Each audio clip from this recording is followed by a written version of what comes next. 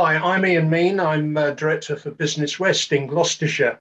On the first day of COP26 in Glasgow, I'm talking to Jaya Chakrabarti, President of Bristol Chamber of Commerce, about her hopes for the conference. Well, Jaya, tell us about your hopes for the conference. It's literally just started now. Well, where can I start? We start at the beginning. Bristol has a massive reputation already, Green Capital of Europe, fifth greenest city according to the NatWest Green Cities report, one of the four best UK cities for green space. We've got everything to play for. We have the ambition. What I want out of the event really is that businesses are able to see the wood for the trees on their next steps, that they can feel really confident about where to get support when they get stuck or when they want to be more ambitious. And of course, to be ambitious. We can either view climate change and what's happening to our environment as a crisis or a challenge. Crises we tend to react to, but I think businesses are up for the challenge. This is about going that much further and making an impact that makes us a sustainable, fairer, safer world. Yeah.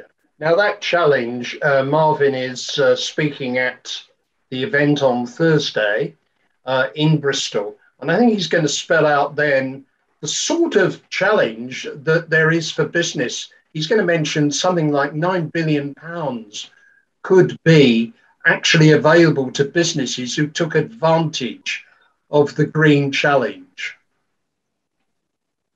Yes, well, having the money is one thing. Knowing what you're going to be doing with it is another. And I think the challenge for us is to make it really clear where the potential is, the lowest hanging fruit, the way in which we can have the biggest impact most quickly so that we can reach our nations and global targets much more quickly without compromising on the success of our businesses. And I think it's all very possible, but we all have to work together on this. We all have to have the same messaging, the same information, and making sense of what's coming out of policy at the top. Now, the big businesses are already doing this, but what about the SMEs and the micro businesses around Bristol?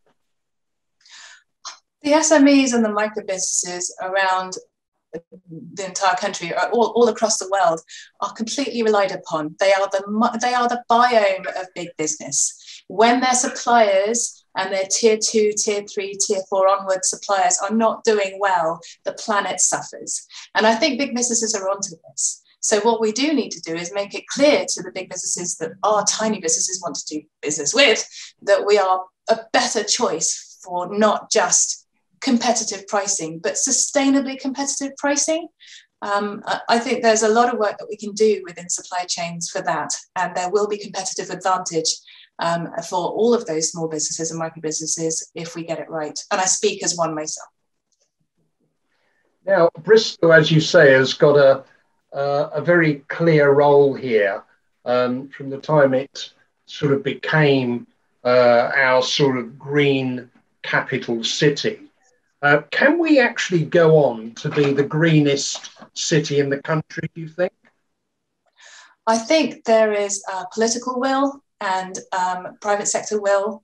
We have pretty much every ingredient necessary to get there, including a huge strength in green tech, clean tech, tech for good.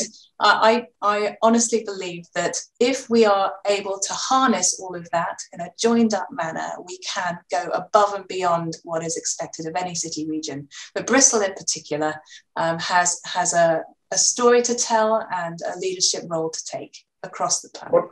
Yeah.